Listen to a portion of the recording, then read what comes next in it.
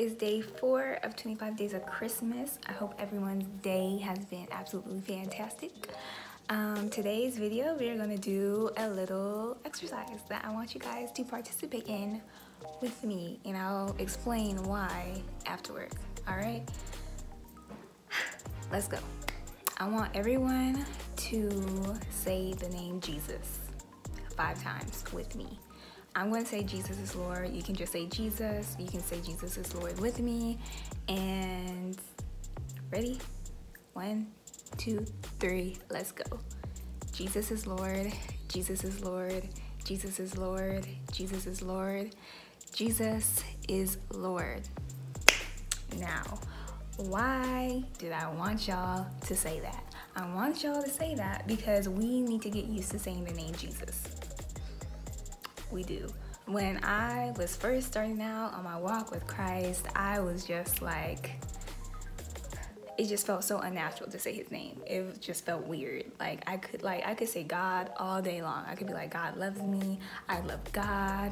Thank you, God. God, you're not dead. I could say that all day long. But when it came to saying Jesus, I love you, Jesus. Jesus loves me. It just sounded so unnatural to me, and I really believe that's like a spirit versus flesh kind of thing, which is the reason why. And I know I'm not the only one out there who probably felt like that or feels like that, and I really want us all to just get used to saying his name. It's a beautiful, powerful name that we need to get used to saying. Now, before we head out, I'm gonna read a scripture. It's Phillippians 2, 9 through 11, and I am reading the Passion Translation. I just felt like this was so powerful out of all the other translations that I usually read through. So let's go.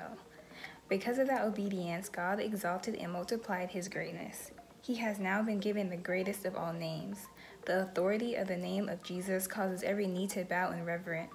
Everything and everyone will one day submit to this name, in the heavenly realm, in the earthly realm, and in the demonic realm. And every tongue will proclaim in every language, Jesus Christ is Lord Yahweh, bringing glory and honor to God, his Father. I really want everyone to feel what I feel inside. Just like my spirit is just fire, just excitement, just passion, I don't know how to explain it, but I pray everyone watching this is able to feel what I feel right now, just like the Holy Spirit. And I truly pray that for everyone. If you feel uncomfortable saying his name, continue to say it. Ask God to be like, Lord, help me say it. Lord, help me get used to saying it. Lord, fix whatever is inside me, prune me in whatever way for me to say it without any hesitation, without any feeling of uncomfortability. Help me say it and help me just embrace it. Embrace your name, because there is power in his name.